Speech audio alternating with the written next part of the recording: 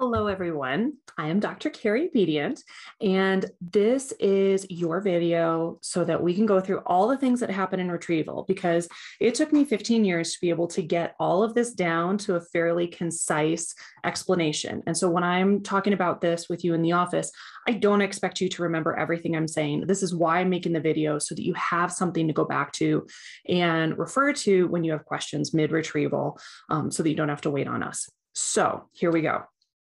Once we decide that you are a good candidate for IVF and that is what our plan is going to be, one of the first things we want to do is make sure that you have the pituitary stim test. This is giving you the trigger medications we use so that when we get to the point of actually triggering you in the stim, we have an idea how to dose medications. So you're going to take these medications, typically HCG and Lupron.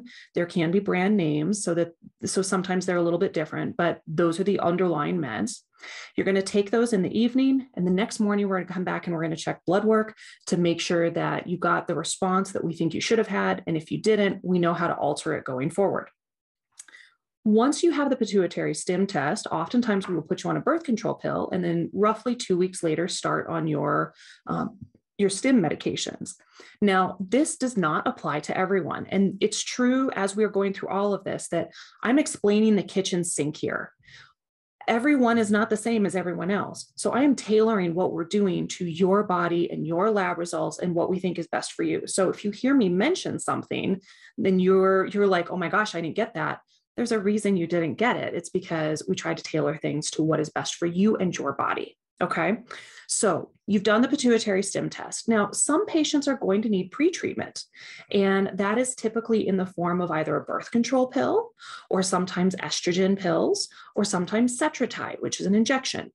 The purpose of pretreatment, in whatever form it takes, is to suppress your FSH levels and your estrogen levels from what your body is producing, so that when we start the stim, we are starting at a low level. So some people, they operate at a higher level because their body is pushing to get those eggs made. And the ovaries are saying, screw you, I'm not listening.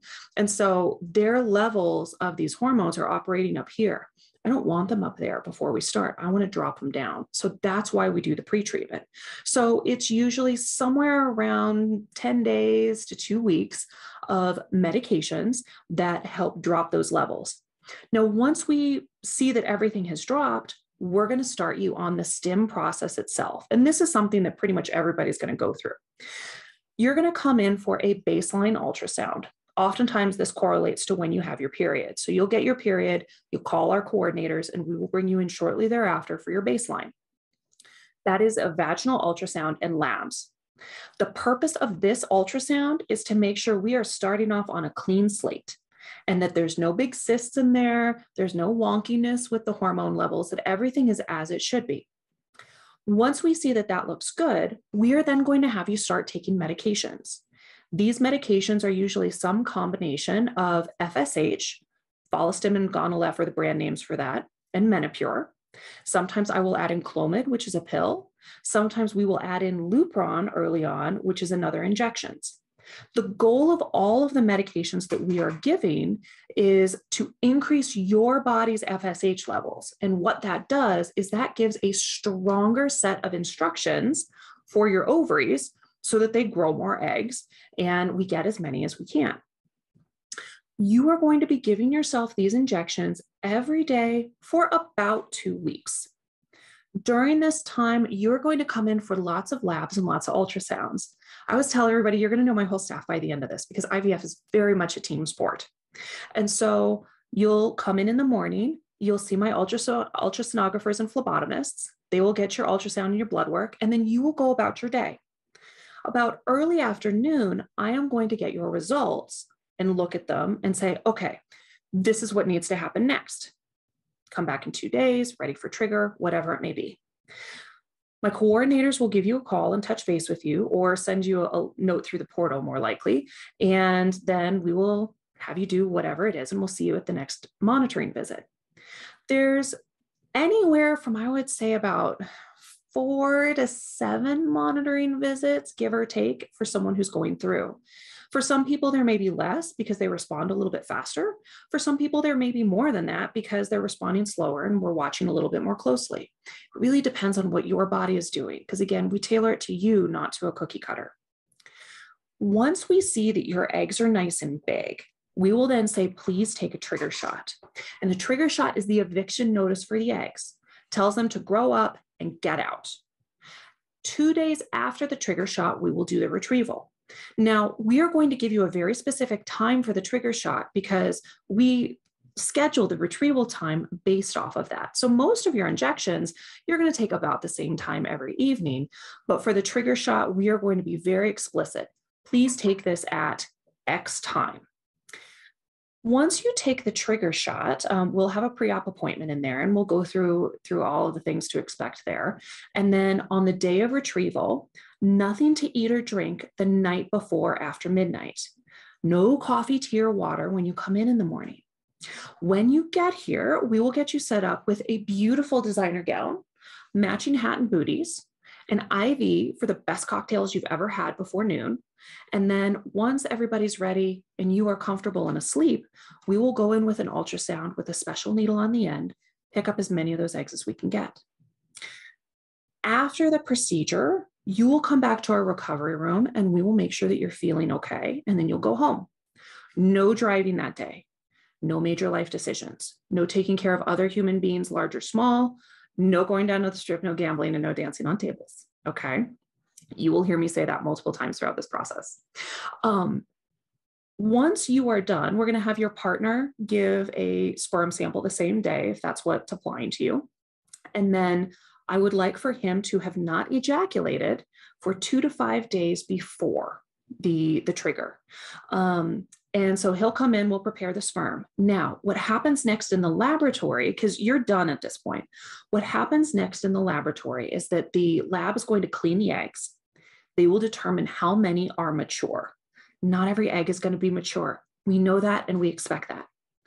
They are then going to fertilize in a process called ICSI, intracytoplasmic sperm injection. And this is something that we do on all the eggs. And it takes the best looking sperm, so the ones that pass both the beauty competition and the talent competition, and it directly combines them with the egg. Now, this gives the best chance for fertilization because it means that they are hanging out right next to each other. It doesn't guarantee fertilization. There are parts of this process that no matter how good we are, we still have to let the universe take over and just see what happens. The day after your retrieval, you will get an email from the lab that says, this is how many eggs you got, this is how many are mature, and this is how many fertilized. Expect those numbers to start decreasing. That is normal. That is why I go for as many eggs as I can possibly get from the beginning, because I know that there is a funnel effect as we do this.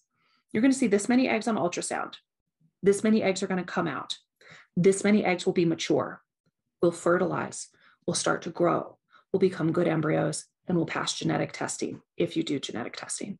I know that that funnel effect is going to happen. It happens with my best donors. It happens with everybody, and it's okay. And so when you see that your count goes from maybe 10 eggs down to 1 or 2 embryos, it's okay. All right. And expect that to happen. If you are doing genetic testing, at the end of that week, once we know how many embryos have grown out, we will do a biopsy of the embryos. And we will take out 4 to 5 of those cells and send them to a specialty genetics lab. They're going to tell us whether or not the embryos have 46 chromosomes, no more, no less. We will also find out gender at this point.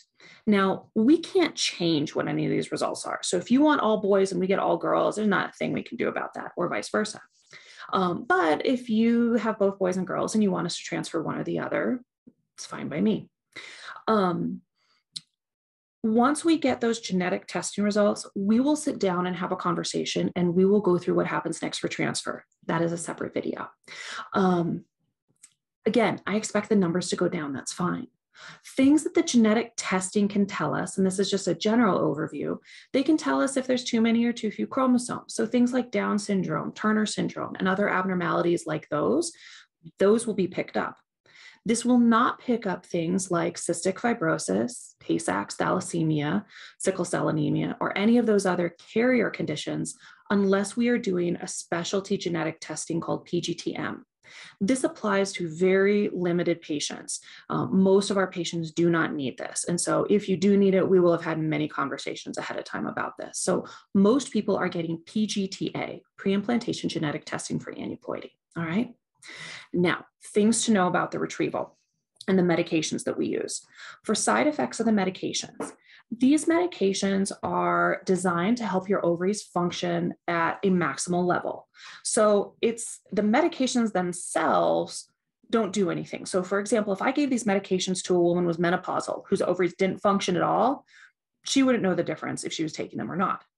When we give them to someone who does have functioning ovaries, like most of our patients, it's going to increase their estrogen levels because their eggs are going to be growing and their eggs will be producing more estrogen. This can lead to hot flashes, mood swings, nausea, breast tenderness, feeling hormonal, okay? The really scary risks that we talk about are blood clot and stroke. These happen far less than 1% of the time, but they are possible, so we still talk about them. Far and away, what most of my patients feel is bloating, okay? Your ovaries become your ovaries throughout this process.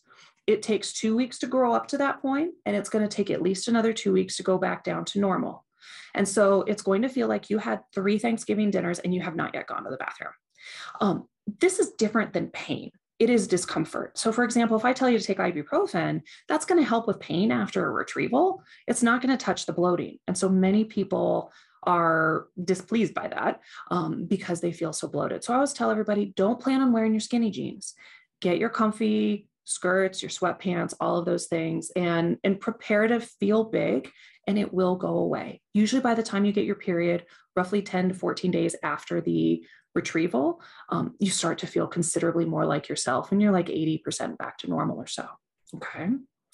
After the retrieval itself, anytime we do a procedure, there's always the risk of bleeding, infection, and damage to other organs in the area, things like blood vessels, bowel, and bladder. This does not happen often, again, less than 1% of the time, but it is possible, and so we talk about it. Afterwards, we bring you out to the recovery room. Now, we will go through the spiel of take ibuprofen, usually about 600 milligrams, that's 3 tablets you can get over the counter, every 6 hours with a little bit of food, okay? That can be very helpful. Now, constipation is very much the enemy here because your ovaries are now your ovaries and they're competing for space in that tiny little tummy of yours. And so when you have constipation, you've got more stool in there and it's all fighting for very limited real estate. So if you notice that you are constipated at all, even just heading in that direction, start to take Miralax. It's 1 capful of a powder every day. It doesn't taste like anything, it doesn't smell like anything, and it will help keep you hydrated as well because you just dissolve it in 8 ounces of water or juice, okay? That is very helpful in avoiding issues. I also recommend that you sleep with some pillows behind you. So instead of lying down flat afterwards, you're kind of on an incline.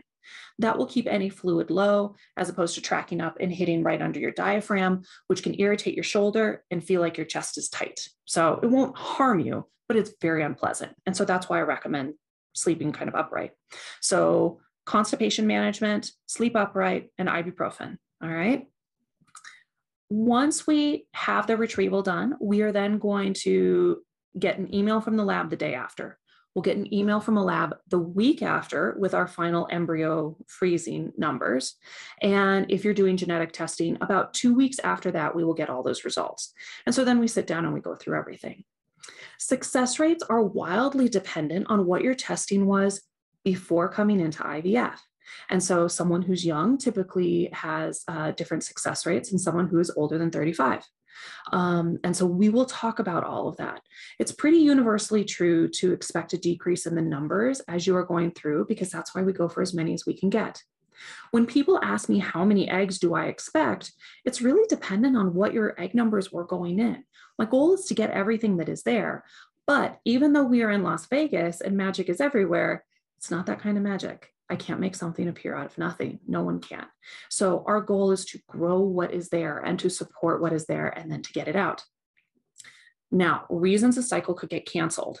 Sometimes people come in and they've got a big cyst growing. So we need to give it some time to let it go down with birth control, sometimes with other medications. Sometimes they get sick in the middle of the cycle. If you have fevers, we're probably going to cancel the cycle because eggs aren't really crazy about fevers. If you ovulate early. Now, we give medications to prevent ovulation. So by the time you're several days into medications, we will have you usually start something called Cetrotide or Ganirelix, and that prevents the ovulation. This is not necessarily true for people who are on Lupron flares because you already have Lupron that's suppressing things, okay? So even when we give the Cetrotide, occasionally someone will break through that and they will ovulate. We're watching your labs to see if we can prevent that, if we need to increase the dose, but it can still happen, and it usually happens maybe once or twice a year. When that happens, we just stop and we reset and we plan to do it again. All right. So there's a whole list of all of these things. The person who does your retrieval will be whichever doc is on call that day. So it is most important to me that we are going with your body and what is best for your body, not what is best for my schedule.